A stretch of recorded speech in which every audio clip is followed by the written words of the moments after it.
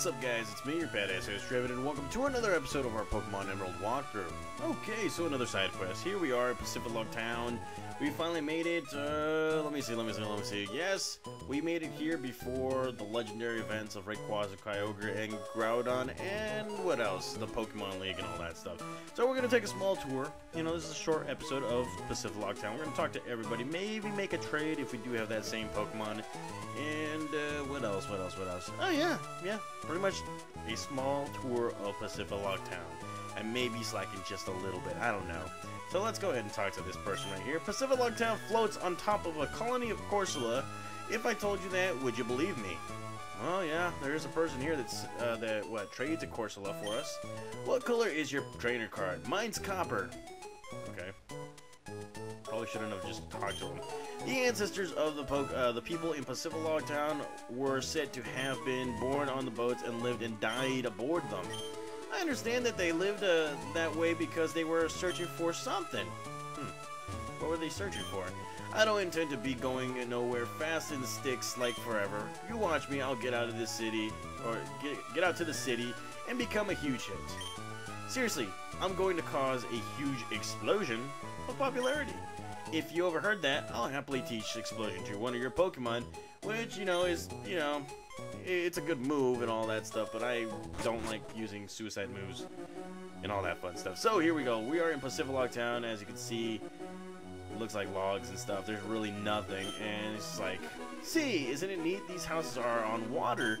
I was born here. Wow. And this guy right here, he's like the Sky Pillar.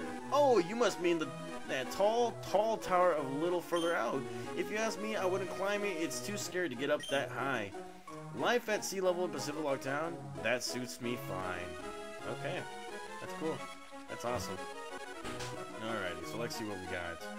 Let's see, if you talk to this guy, he's like, in the Hoenn region, there are 3 Pokemon that represent a power of rock, ice, and steel. Each of them is said to hide away deep inside of caves. That's the story I heard when I was just a little kid, which is true. Talking about the Reggies. And if you talk to this girl, she's like, 6 dots open 3 doors. Grandpa used to say that, but I don't know what that means. Which is true. Okay, so I wonder where we could find these Reggies and stuff. Because I remember playing as a kid, I'd never gotten the Reggie sting. It would always take for me to go to like a book or, sometimes the internet, which we didn't really have back in the day because, my folks they didn't make that much money, They had to earn everything and all that stuff. It took me a long time to figure that out, you guys.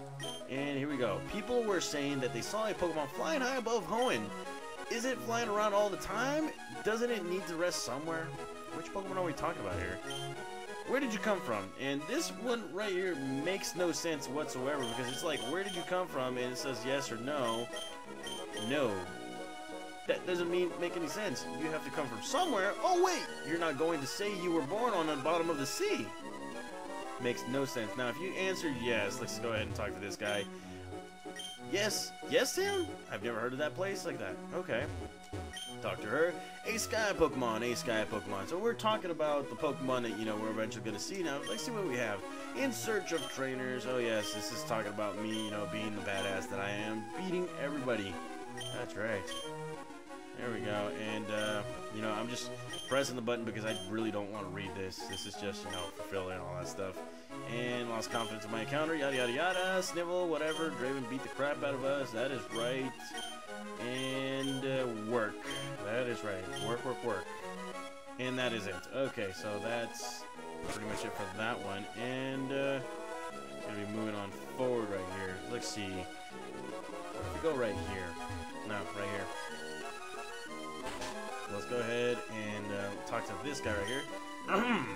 I am the Pokemon fan club's most important person, the chairman's younger brother. I'm here enjoying my vacation with my Pokemon, or with Pokemon. Yes, indeed. Your Pokemon. It clearly likes you very much. A Pokemon that adoring and adorable deserves a team like this, no?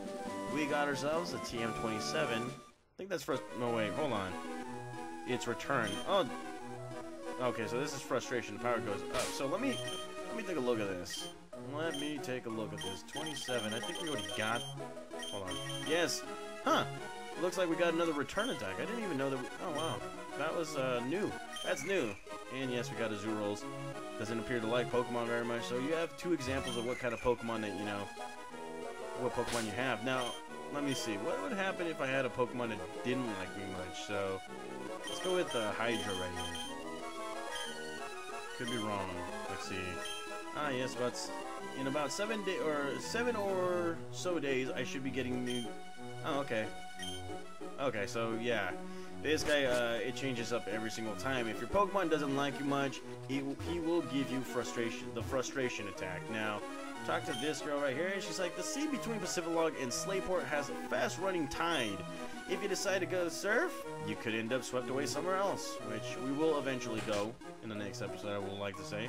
And if you talk to this girl, is that a Pokedex? Did you get to meet a lot of different Pokemon? I wish I was like you. Okay.